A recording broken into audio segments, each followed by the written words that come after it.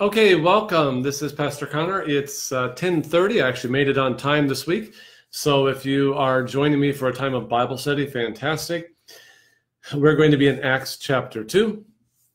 And I'll give people just a chance to get logged on and ready to go. But Acts chapter 2 is where we're going to be this morning. And we're going to be studying Pentecost. And we had the opportunity to do that this morning. If you didn't get a chance to join us for worship, I obviously encourage you, as you have time later in your day, later in your week, to join us for that time of worship. I also put on the Facebook page the little video I put together this week on Pentecost. It really was a children's video, but I think even if you're not a child, you can benefit from it. Welcome your feedback on that as I learn a new skill, certainly as an amateur doing it, but it's there for you. If you'd like to share that, you can find that video on the Facebook page and share it. You can find it on the Zion app or on the Zion website. All different places you can find the same thing. And I encourage you to watch that and offer feedback, but then also to share it. Okay, so Acts chapter 2 is where we're going to spend a few minutes, about 11 o'clock at the latest when I have to log off because I have a confirmation to do this afternoon, well, I guess still this morning, who wasn't able to be here last Sunday, so I'll do that this morning yet. So Acts chapter 2, beginning with verse number 1. When the day of Pentecost arrived, they were all together in one place. So again, Pentecost is this week-long festival, also called the Feast of Ingathering, the Feast of Tabernacles. It looks back upon their wilderness wandering, the time when they lived in tabernacles and God dwelled among them in the tabernacles little tents. It had a present flavor to it, also called the Feast of Ingathering. So it was a harvest festival, which celebrated the first fruits of the harvest. So they bring the first fruits of their harvest into this different liturgical celebrations, which would also celebrate the fact that they anticipated that God would complete the harvest, basically, that they would celebrate the beginning of it and look forward to the completion of it. Now, this is a fascinating piece, kind of some background stuff here. This liturgy that they developed for Pentecost, the farmers and so forth would bring their first fruits of their grain into the temple, and the temple rite, or the liturgy, was in Hebrew. And by this time, most Jews didn't speak Hebrew unless you were the priests. You spoke Aramaic, most likely. Well, you also would have spoken, if you're coming from any distance, whatever language that was from that region of the world from which you came. And so you probably didn't understand the Hebrew that was being spoken. So when we get to the part about them being amazed that they're hearing the works of God in their own language, it has more significance than just that this was not something they were accustomed to in the temple, right? And also, this Pentecost also had a future flavor to it, because I mentioned this whole idea of ingathering, the first fruits, the anticipation of more to come. Well, it also had a day of the Lord flavor to it, when they anticipated the outpouring of God's Spirit and the renewal of all things. And so all of this stuff is wrapped into Pentecost. All right, so keep that kind of in the back of your mind as we journey through. Verse number 2, and suddenly there came from heaven a sound like a mighty rushing wind.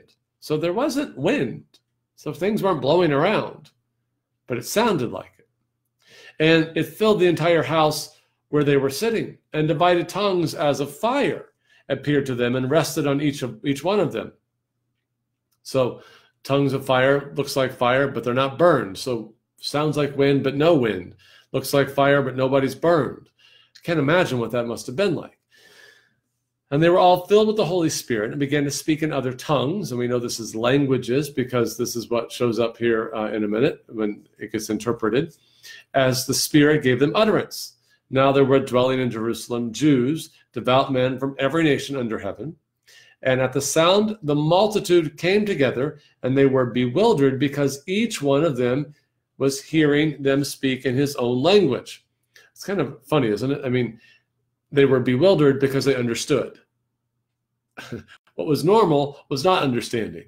But here they were understanding, and they were confused by it. This is a fascinating little piece there. Okay, and I'm going to skip over all the cities and so forth and go over to the end of verse number 11. Okay, so end of verse 11. We hear them telling in our own tongues the mighty works of God. basically proclaiming the gospel of God. They hear the works of God in their own tongues. And all were amazed and perplexed, saying to one another, what does this mean? It's a great Lutheran question, right? This is all throughout the Catechism. What does this mean?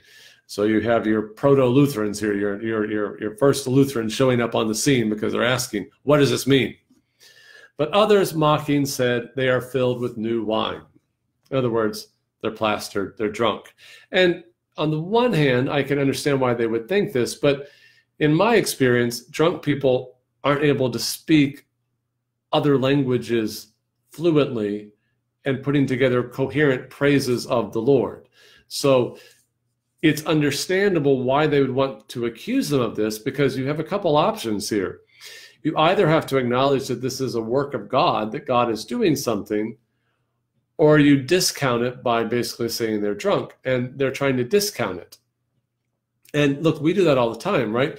If we're trying to get out of something, we try to find some loophole where we can get out where it doesn't apply to us. That's basically what some people are doing. This is not God at work. This is just them being drunk, so we don't have to listen. It doesn't apply to us, doesn't involve us in any way. Well, Peter's going to stand up and say basically, actually it does involve you, and in a big way. Okay, verse 14. Peter, standing with the 11, lifted up his voice and addressed them, men of Judea, and all who dwell in Jerusalem. Let this be known to you, and give ear to my words. For these people are not drunk, as you suppose, since it is only the third hour of the day. But this is what was uttered through the prophet Joel. Okay, so a big deal here, what's getting ready to happen. So Peter is going to quote from the prophet Joel.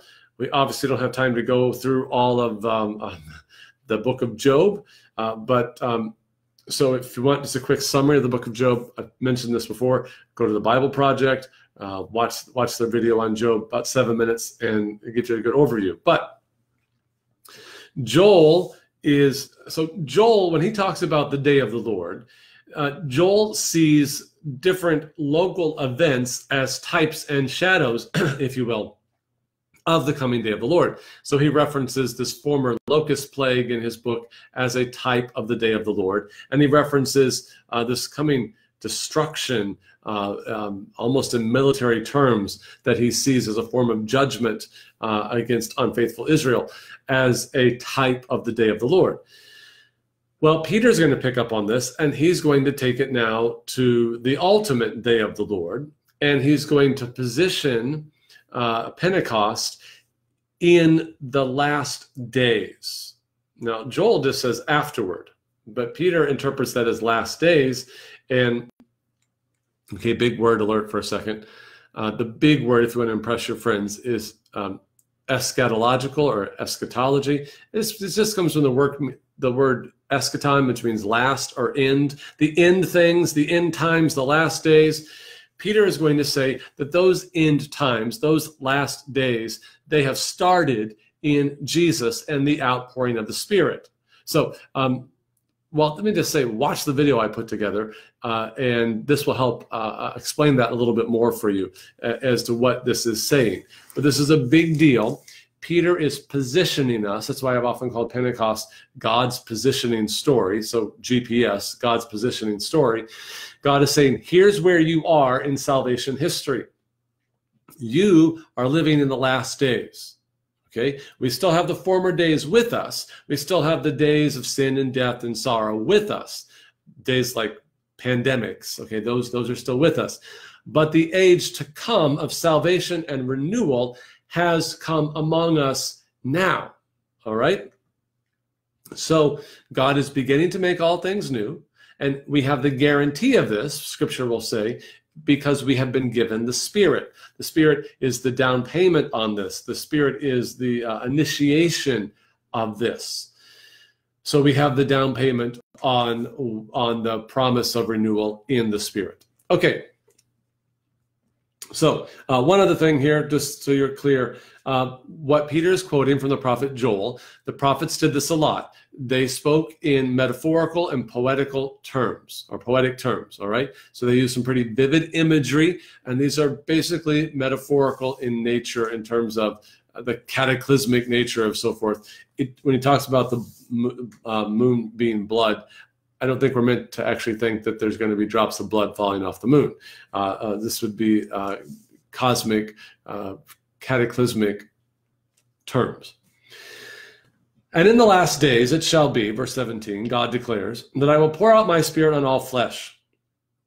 And your sons and your daughters shall prophesy, and your young men shall see visions, and your old men shall dream dreams, even on my male servants and female servants. In those days I will pour out my spirit, and they shall prophesy.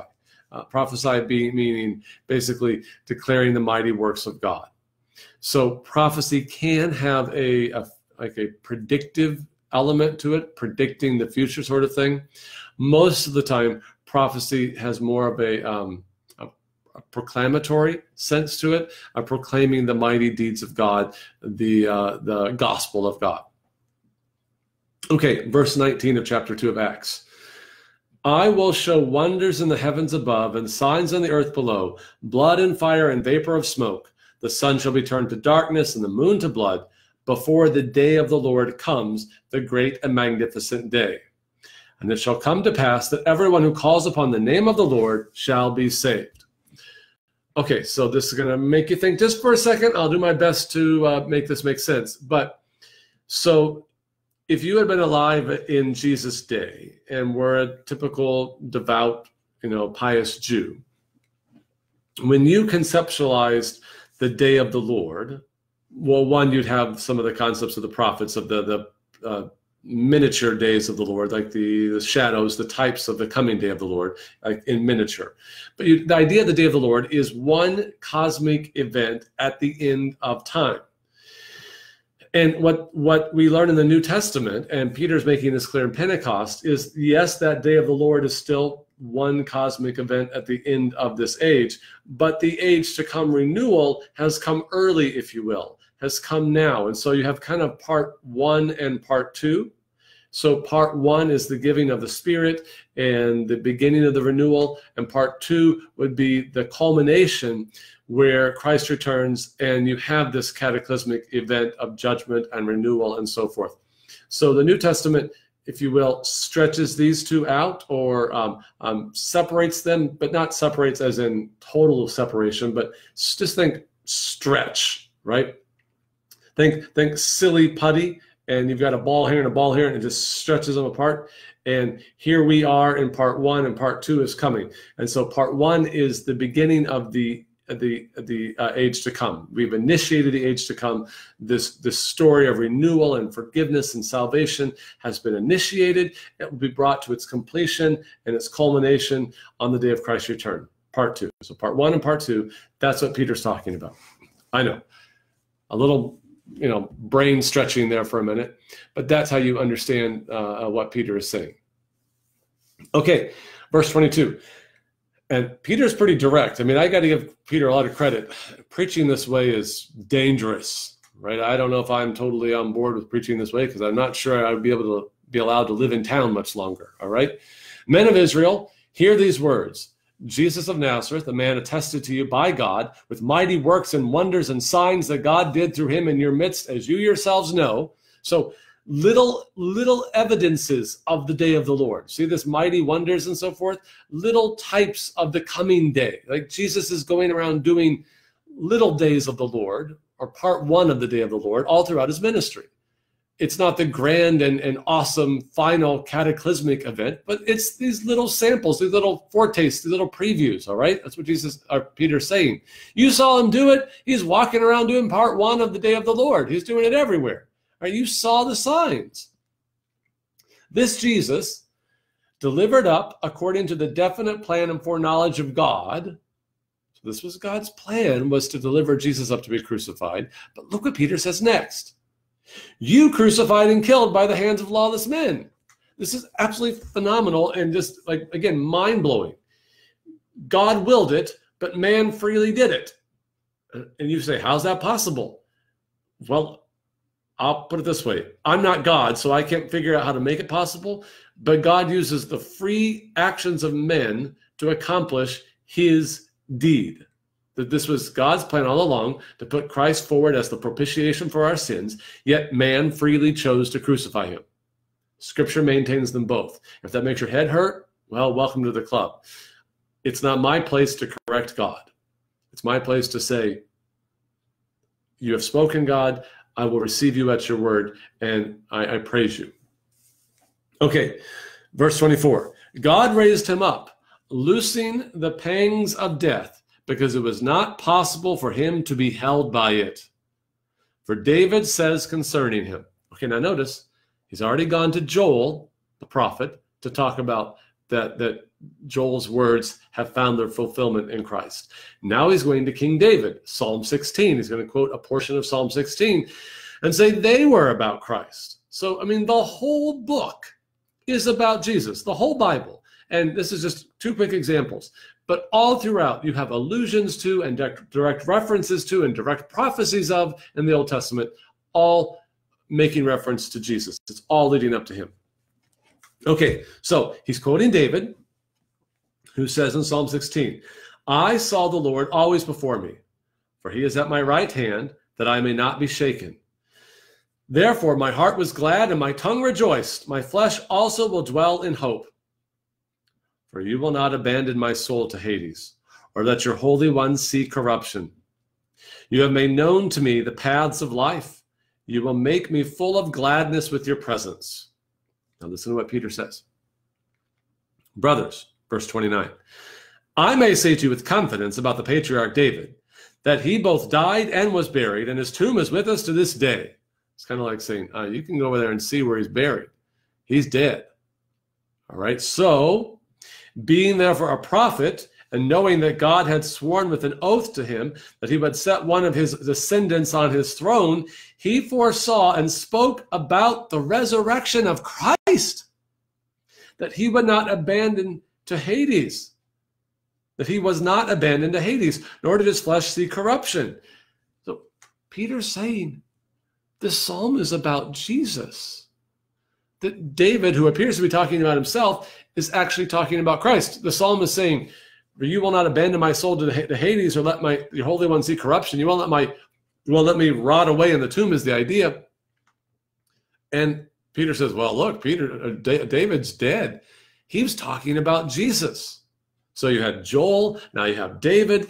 They both were prophesying about, foreshadowing, preparing us for Jesus. The whole thing's about Jesus.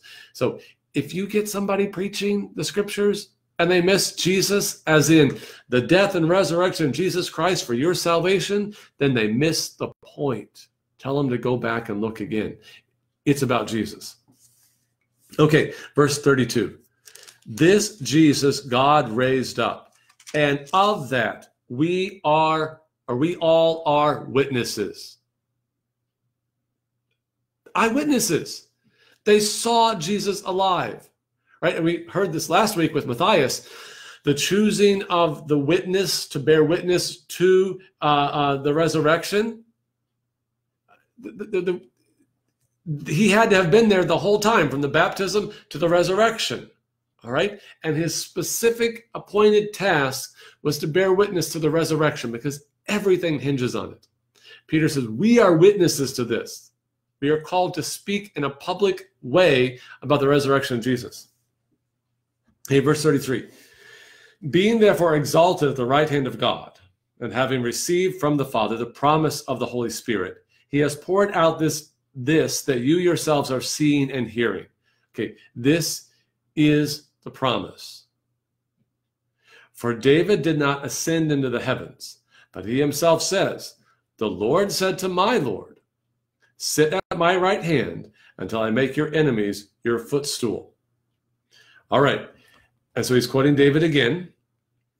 Let all the house of Israel therefore know for certain that God has made him, that's Jesus, both Lord and Christ, this Jesus whom you crucified. Imagine being in the crowd at this point. This is a bad moment if you're in the crowd, because I mean, I think I used this analogy at one point during the week or with I forget where I used it recently. But just pretend for a second the NBA season's back on and there's no pandemic and so forth. And you're a huge Lakers fan.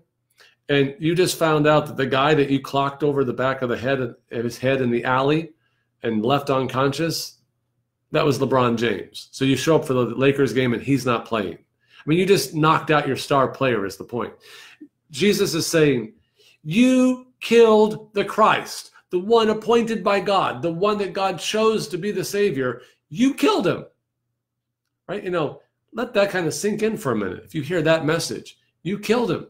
I mean, the reality is, you go to Isaiah chapter 52 and 53, Isaiah makes that point to us. You killed him. It was your sins that put him there, right? It was your sins that required his death. So Scripture makes it very clear. So we're not able to get out of this. We're not able to say, well, it must have been bad to be them. Boy, those sorry suckers, they really got called out on it. Scripture calls us out, right? And it's this big moment of crisis in our hearts to realize what our sins have done.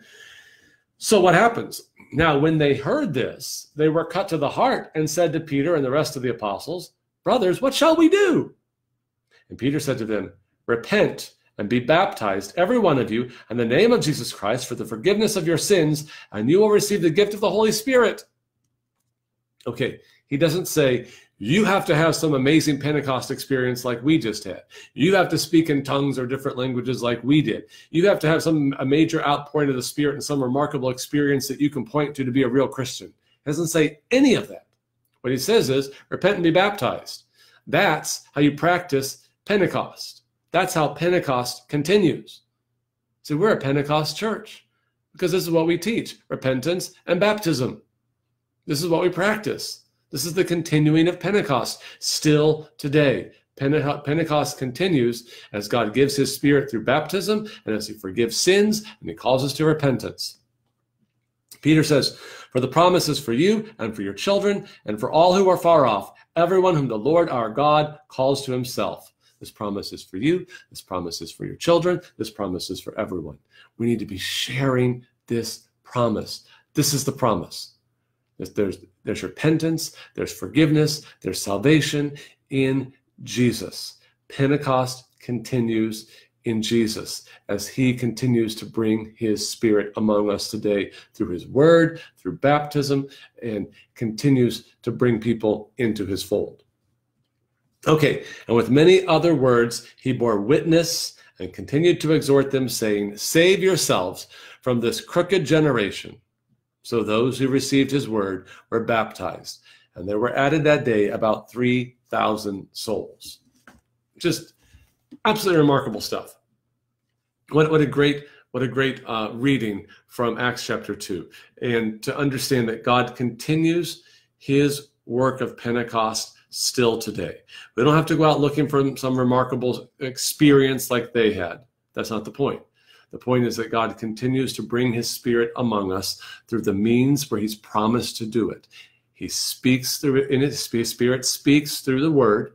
His Spirit works through the sacraments. He continues to make us new through these means. We praise God for Pentecost. Let's take a moment to close with prayer.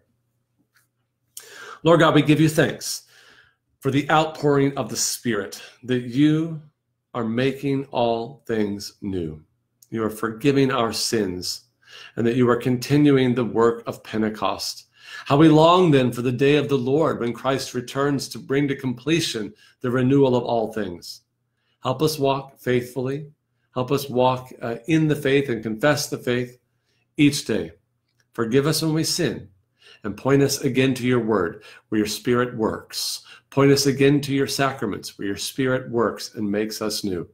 Grant us this faith, we pray in Jesus' name. Amen. Thanks for taking the time to be with me today. And I invite you to, watch the service. If you didn't get a chance to do that, watch the video we put together and a whole bunch of other things that are there for you on our Facebook page. I invite you to take advantage of those. Always feel free to message me or call me if you have questions. Thanks for joining me.